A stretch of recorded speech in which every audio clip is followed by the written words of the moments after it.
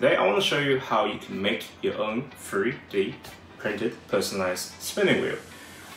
There is two parts to this. The first part is the body, which is already a file you can download, so maybe you can go ahead and just print it off now while we go towards the customizing wedges side of things. It doesn't take any longer than maybe 5 or 6 minutes to assemble, but the print time of the body could be 7 or 8 hours, depending on your speed of the printer.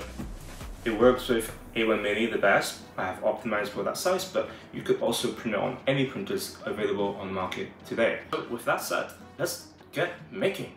So the first thing we need to do is to print it out.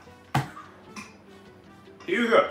You will have a total of 1, 2, 3, 4, 5, 6, 7, 8, 9, 10 pieces for the body itself. We're gonna go down to the wedges in a second because I want to show you how you can customize it online. And to assemble this, we can just grab the main body itself, which is the base, and then you grab onto the axle body. What you need to do then is just to slide it until you hear that satisfying click. Then grab the axle itself and notice how it has an up and down side. And make sure the part that has a groove is facing upward. And you understand why in a second. Because once you put it in, you grab the axle locking mechanism, just slide it in until you hear another click. And once you've done that, this should be secure and will not move again until you pop it out. And now you need to just do the customization part and download the wedges yourself. So let's go. So as you can see, once you've gone onto the profile of Pipin World, you see the designs here. Today we're going to click on this one. As I mentioned, if you want to print using non-bamboo printer, make sure you download the 3MF file, and that will give you the main body itself. But to customize the wedge, come back to this page and click on Customize. Once you're inside, you'll go into the moderating window, and all you need to do then is to decide what you want to type in and create. And for this, I would create something like 125, or is it 140, 54% now? I can't keep up. Alright, okay, so it's 154% updated. Click generate to see your number, and this is a new wedge.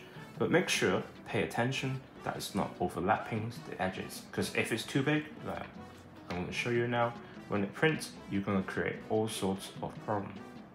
So basically, make sure you change the font size so then it falls inside the surface of the wedge. So once you have that, just click on download 3MF, save it, just print it as normal, and then you will have the wedge printed. Alright, now we printed the wedges. I also print out the holder, which is included in the file. All you need to do is just to scroll to the print profile itself and just to print out hello. So all you need to do once you got the wedges is just to assemble them. All you need to do is just to grab it and then slot it in. This part is up to you, to be honest, but I like to do it when each color separates each other. A nice pattern when you have finished with the design. Okay, once you have that, grab the remaining parts of the body print file you printed earlier, because now you will grab the one that has 2 teeth sticking out, put it through, and it should sit flush at the front. So you notice, okay, wow, it's kind of loose still. What you need to do is grab the other end of it and align the teeth and the hole, and then twist. Be careful, it could be sharp.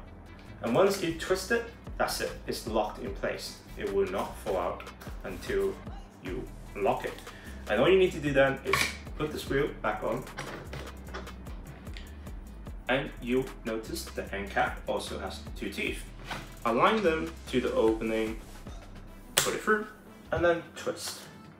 You should feel resistance towards the end, and that means you cannot twist it any longer. The last thing you need to do then is just to grab the arrow and the little fin.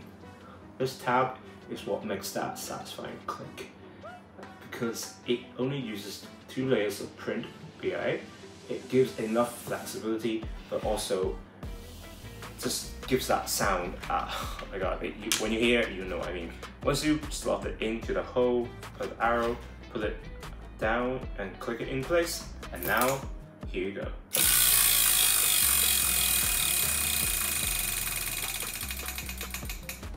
So that's it. This is the personalized spinning wheel, the decision maker, the spinner that controls everything in the house. Use this to decide chores, use this to decide what's for dinner, use it whenever you feel like you just want to make a random decision. And if you like this wheel, there are other designs on my Maker World page as well.